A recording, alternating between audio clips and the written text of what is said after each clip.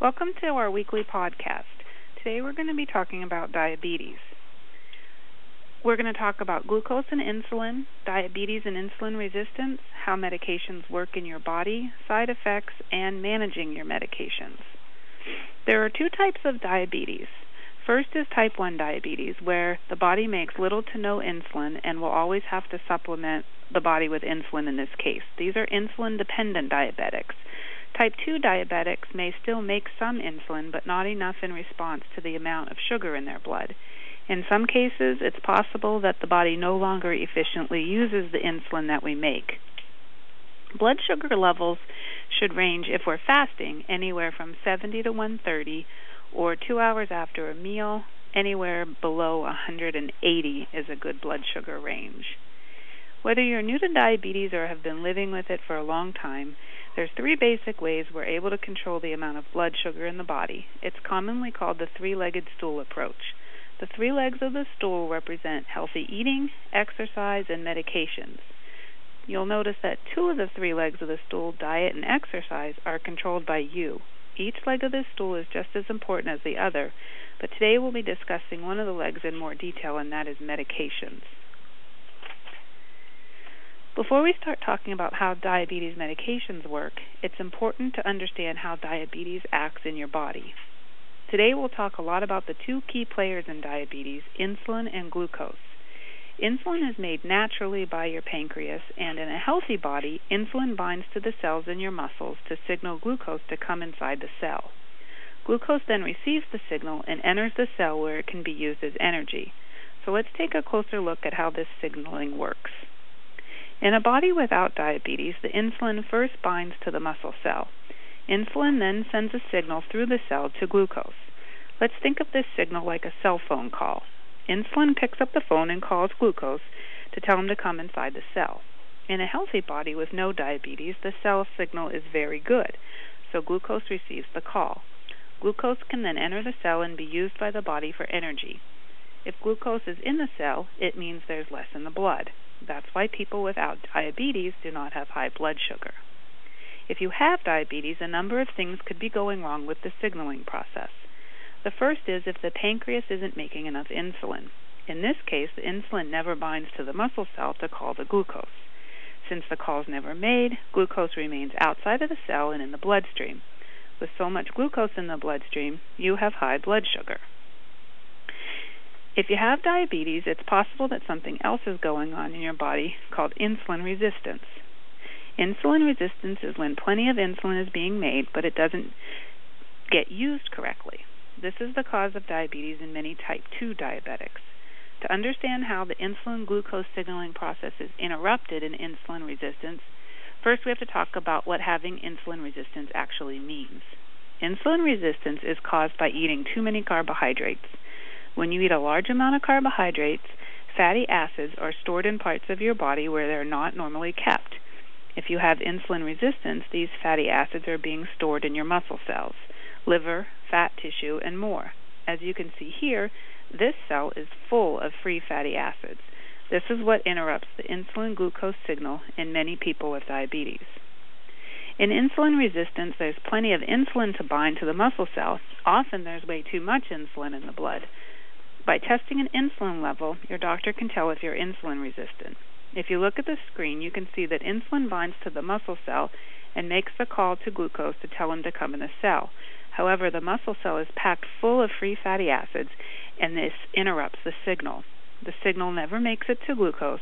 If glucose doesn't get the message to come into the cell, again, he stays in the blood, causing high blood sugar. Now that we know two different things that could be happening in your body to cause diabetes, let's talk about the medications that you're taking and how they work. Medications are like tools in a toolbox. Every tool has a specific purpose and can be used in different ways. In the same way, medications your doctor gives you have a specific purpose. They may work great for you, but not for your neighbor, or vice versa. Medications can work to decrease blood sugar levels in three different ways. One is making more insulin. Two is enhancing the signal insulin sends to the glucose. And three is by decreasing the amount of glucose made by the liver. There are many different medications that increase insulin production in the body. Glipizide, glyburide, and glimepiride work to increase the amount of insulin that your pancreas makes.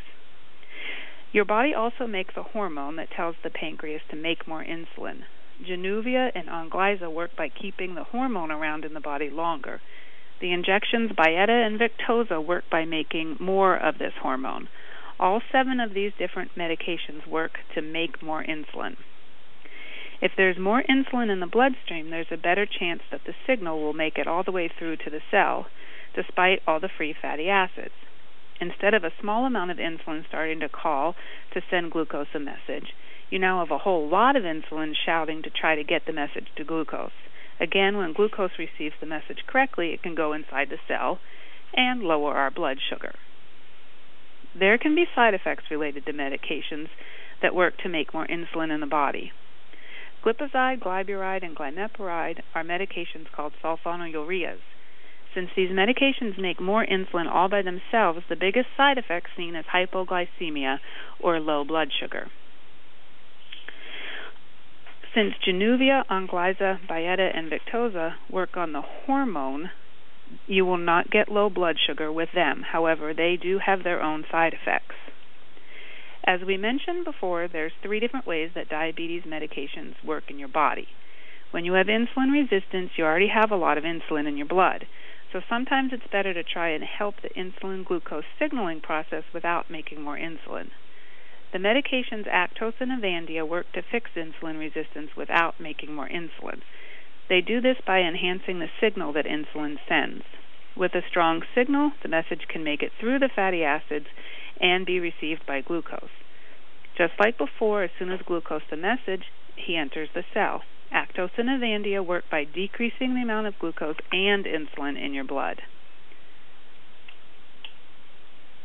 Some of you may have seen commercials about the side effects of Actos and Avandia, so let's talk about them. Some of the common side effects are weight gain, ankle swelling, and a decrease in effectiveness of birth control. But the most severe side effect of these medications is the risk of heart failure in some people.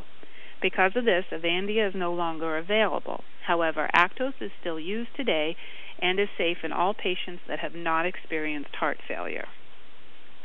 The third way that diabetes medications can work is by making less glucose. As all of you know, most of the glucose in your blood comes from carbohydrates that you eat. However, while you're sleeping, your liver does make a small amount of glucose to make sure you don't wake up with low blood sugar. A medication that is used often in type 2 diabetes is metformin, and metformin works by telling the liver to stop making glucose. Again, metformin, just like any other drug, has its own set of side effects.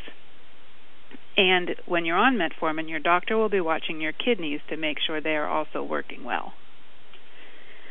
I hope that you all know how the medications that you are taking work in your bodies to help lower your blood sugar. Not only is it important that you know how your medicine works and what side effects to look for, it's also important that you keep your medicine straight and take it properly. Most people with diabetes take about 6 to 8 different medications every day. That is hard to keep straight. To help you keep them straight, you can use a pill box, an alarm to remind you, a calendar, or you can also use our helpful refill reminder program. If you have a hard time remembering to take your medications, talk to us about other solutions we have to offer.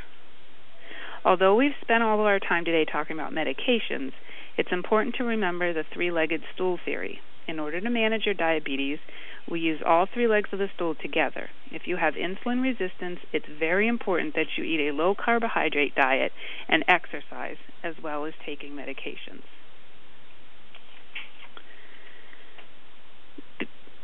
Let's review for a moment. Insulin resistance is caused by eating too many carbohydrates. Diabetes medications work to help the insulin-glucose signal, and medications are only one part of your diabetes management.